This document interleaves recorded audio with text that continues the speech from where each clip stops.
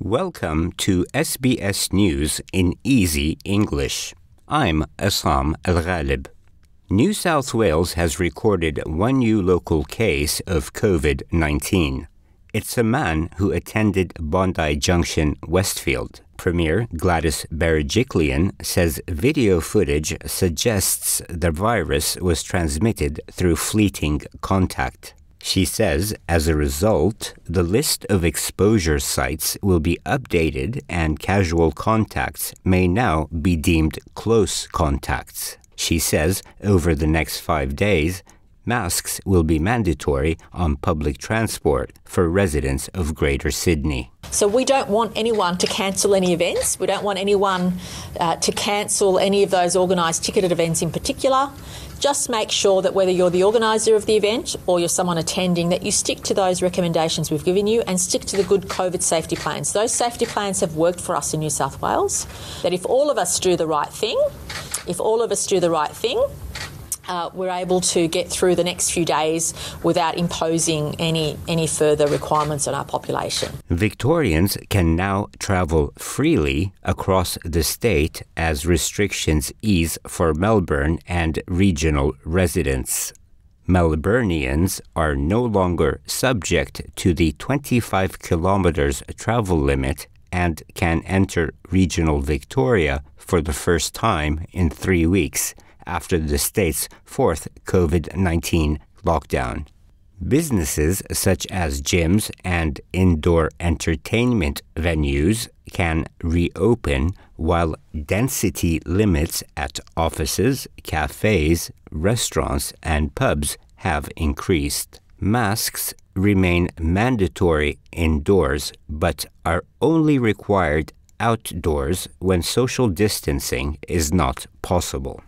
New Zealand says quarantine-free travel will continue with New South Wales for now, despite the COVID-19 cases reported in Sydney. New Zealand Prime Minister Jacinda Ardern told the Nine Network that may change if there is a lockdown. We stay in really close contact. If they have enough concern to impose restrictions or to themselves go into a form of lockdown, then we respond at our border. But as you can see at the moment, keeping watching brief, staying in touch with health officials, of course telling travellers that if they are covered by areas of interest, then they need to remain isolated over in Australia rather than travelling. But at the moment, we're keeping travelling moving with New South Wales. Chief Health Officer Paul Kelly is reassuring Australians that coronavirus vaccines are safe after a cautious lift in the age recommendation for AstraZeneca. The federal government's vaccine rollout will now offer people under 60 Pfizer after new advice from the expert panel on immunization. More than 840,000 people under 60 who have received their first dose of AstraZeneca are being encouraged not to cancel second jab appointments. Government frontbencher Peter Dutton told the Nine Network the small risk of rare blood clotting is greatly reduced with the second dose. The advice is very clear in relation to those people who have had the first jab and not had an adverse reaction, that there should be no doubt about them getting the second jab. And that's incredibly important, particularly for people over the age of 70. And that advice we adhere to. Doctors around the country are saying exactly that, and people should talk to their GP.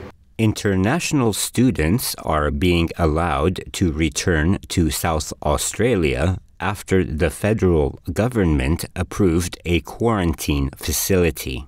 Existing buildings at Parafield Airport in Adelaide's north will be used to quarantine up to 160 students. Hotels in the CBD will continue to be used by Australians returning from overseas. South Australian Chief Public Health Officer Nicola Spurrier says the facility is appropriate and well ventilated. She promised a detailed security protocol would be developed.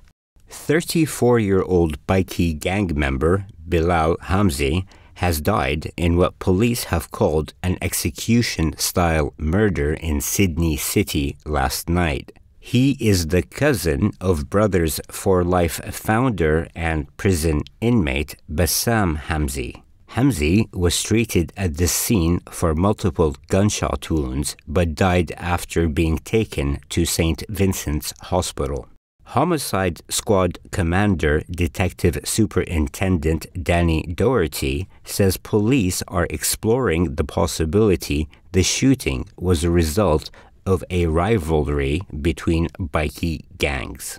This was a brutal execution-style murder and was carried out in a busy street in the middle of Sydney CBD. It was extremely fortunate no members of the public were injured. Detectives will now explore a number of inquiries, including the ongoing conflict between rival families and organised crime networks. I'm Assam Al-Ghalib. This is SBS News in Easy English.